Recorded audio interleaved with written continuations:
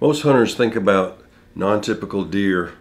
They think about this kind of animal. He's a mainframe 8-point, and he's got some kicker points. And you know, this set of antlers is not fully typical. It's got some non-typical characteristics, but it's a basic set of antlers, not unlike a normal white-tailed deer, older white-tailed deer.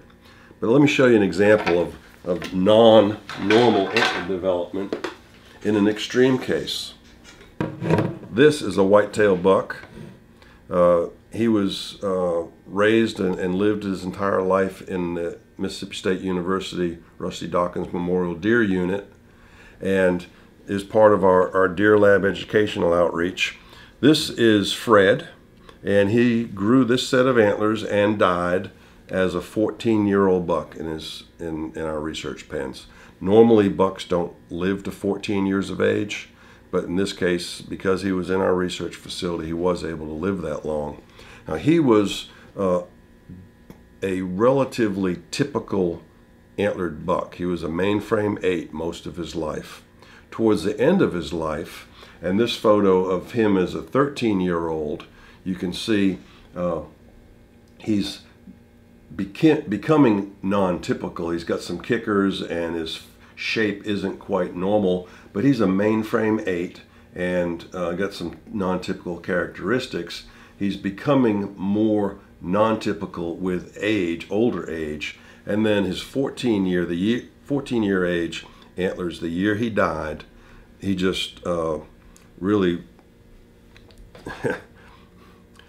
he lost it as far as growing normal antlers. And his pedicles had literally grown together. The base of his antlers had grown together, and that had been happening progressively with age, probably because of some pedicle damage. Keeping bucks in a fenced enclosure, it's hard for them not to get some pedicle damage along the way. But he didn't have enough pedicle damage to cause a brain abscess, but he did, over the years, the base of his antlers grew more and more together, and this last year it was a solid mass. I mean, it's one big mass of antler, which is not typical. And then there's this weird shape, somewhat symmetrical. He's, I guess we could call these brow tines here, or this is a brow tine, and this is an attempt at a brow tine. And then this would be maybe his main frame, main beams, and this is a tine growing out from it. But well, maybe these are the main beams, and these are just tines growing out of that. It's so atypical. It's difficult to figure out what's what.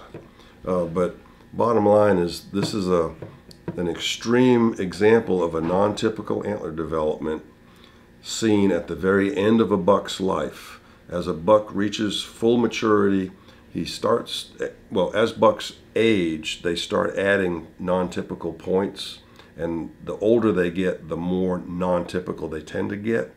And this is an extreme case of really old age. The year he died, he just threw it out the window and grew some stuff.